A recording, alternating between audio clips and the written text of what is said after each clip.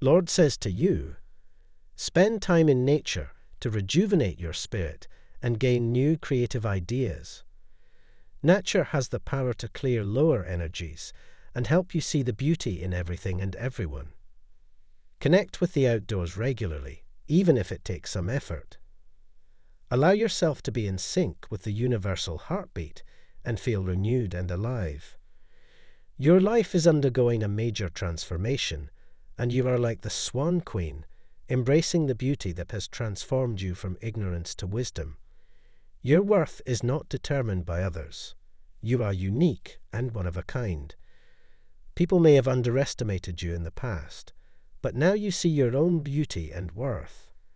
Reflect on how far you have traveled and do not rush into the next project. Take your time and make your action steps count. It's okay to sit back a little and observe, listen, and feel what lessons you have been learning. Take your time and allow Spirit to catch up with what you're doing. I love all the colors on thee and feel like you need to be surrounded by nature, color, kindness, and peace to be able to decompress and restore your energy. While sometimes feeling things so deeply might seem like a burden, it's a rare gift to care about people the way you do in a world that can be cruel, unkind, and cold. You aren't like that. You are someone who cares so deeply about your actions and how they might impact someone. You are someone who cares so deeply about what you say and how you say it, and you think before you speak. It's called anxiety disorder, but by definition, disorder is described as a breach of peace or a disruption of order.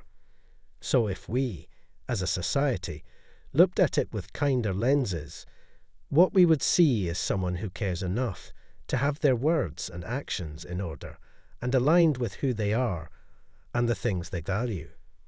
I think to be like that is something to be really proud of. God is saying you are guided to not lose hope and keep holding your own faith. When it comes to love, you can try as much as you can to deny or distract yourself, but the energy today is asking you to not block your own abundance and success because of your own headspace and because you know in your heart.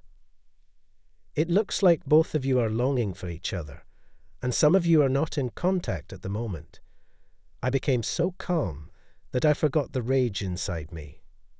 Beaches are peaceful, but they don't forget to show their ruthless anger at times.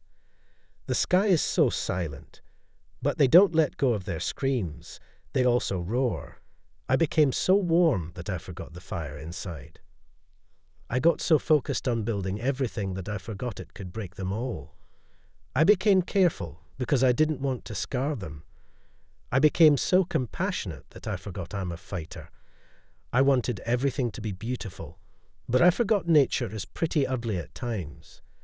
The sky has rainbows, stars, and all the colors, but it never stays quiet when angry. We still go back to nature, no matter how destructive it gets. Sometimes we should choose rage, not calmness. Type yes if you believe in God. God bless you.